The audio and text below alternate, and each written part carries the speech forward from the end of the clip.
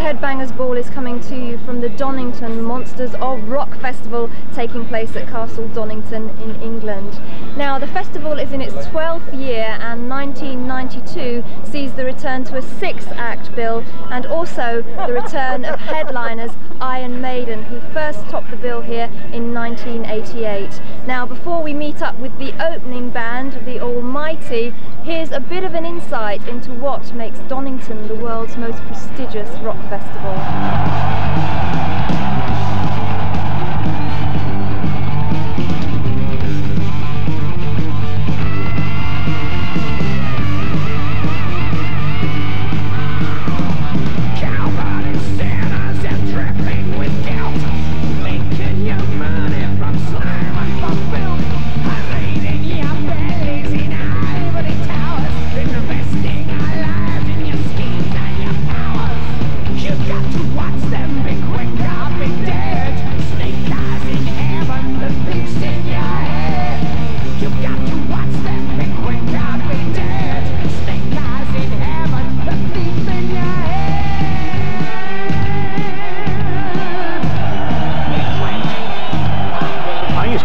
To the bands that play and the people that stand out there and listen to the bands and watch the bands.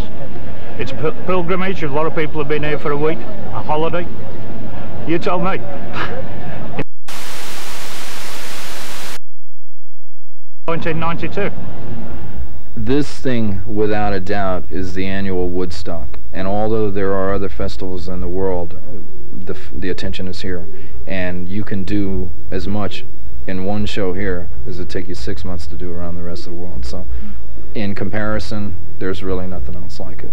There's a big vibe. I mean, there's this big air of expectation, and it brings the best out of everybody. It brings the best out in the bands. I mean, not just Maiden, but all the other bands on the bill. I mean, I've been driving up in the car today and listening to it live on the radio, and you know, everybody was, I mean, I've got like a posse in the car with me. I've got 8 people in the car with me, and well, the truck, actually, I should say. And everybody's going, oh, that's that, oh, God, they sound really good, don't they? You know, and stuff. So that's excellent that it's getting, and it's what a festival should do, is expose bands like the Almighty, for example, and Wasp and people like that, to a huge audience all at one time. Donington's just the main event of the year in the heavy metal calendar in Britain. Has been now for over 10 years, and despite the fact that it normally rains, it's still the best day out. The whole atmosphere and everything, from the tents, people camping, setting fire to the tents, blowing up the cars, macheting each other, and just general getting drunk. It's just one great day. We couldn't say no, you know, because it means a lot. So yeah, that's why I'm standing here talking to you in the fucking cold. Well, it's just built itself up a reputation over the past, what, I don't know, it's been going for 12 years now. And it's known all over the world, and it's like, people come here no matter what band is playing, just to hang out, drink beer and have a good time. And that's what it's all about. Donington this year, it's actually a strange bill. On paper, it shouldn't in theory work, because the Almighty opening, great, terrific British band, come through, build up the fans. Amazing band, followed by Wasp, great contrast. You then go to Slayer. Now, Slayer will come out and do what Slayer have always done. Thunder, whose job I don't envy, having to follow Slayer. Then Skid Row having to follow Thunder, again a British band with an album due out on Monday.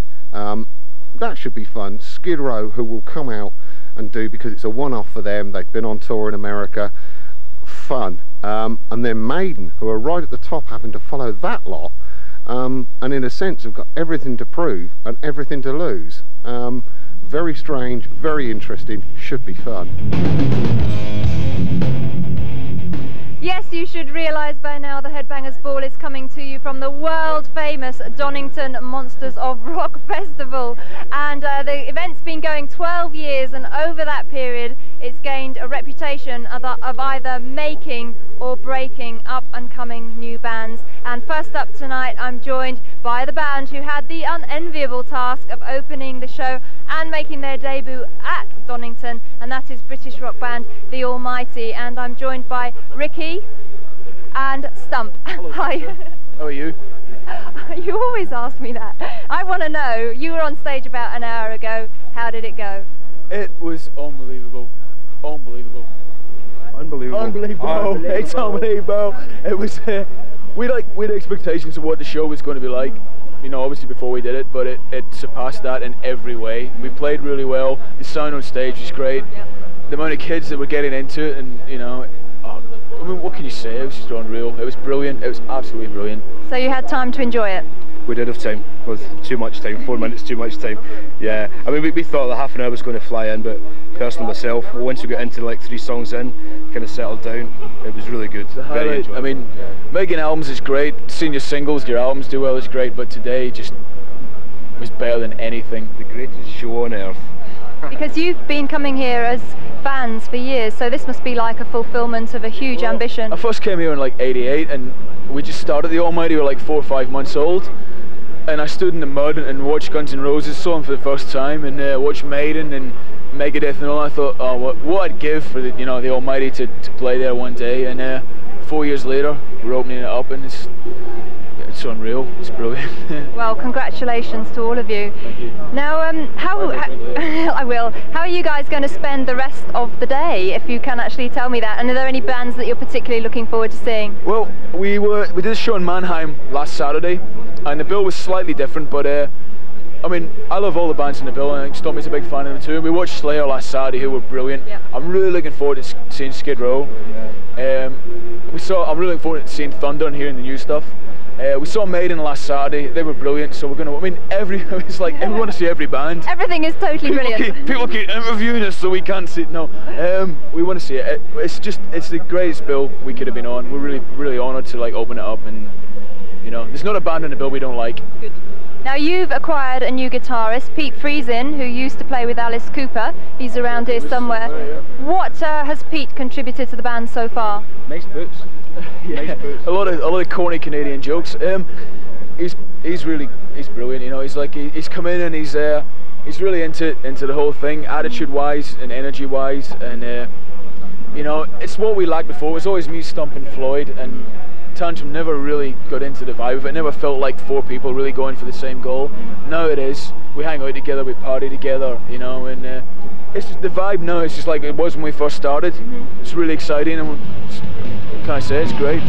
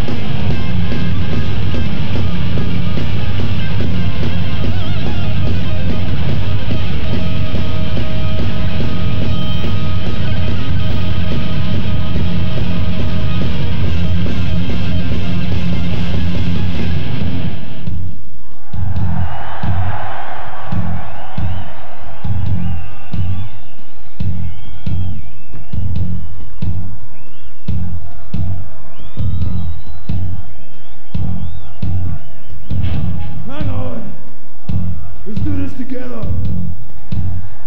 It's more fun that way.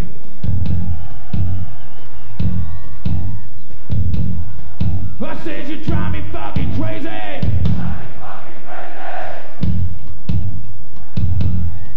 Said you drive me fucking crazy.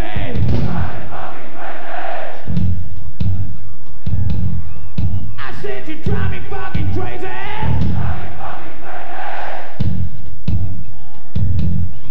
Said you fucking drive me crazy.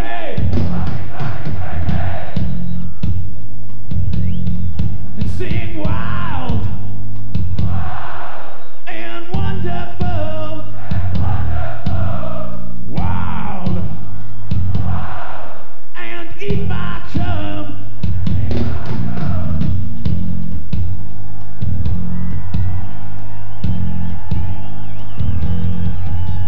Late at night, lying in her haze. Think about her and all the things that she says. Think about sex and give me some loving, my sweet honey child. Come on, give me some loving. Give me some loving. Give me some loving. Give me some loving. Yeah. Wild, wild and wonderful. Wild, wild and wonderful.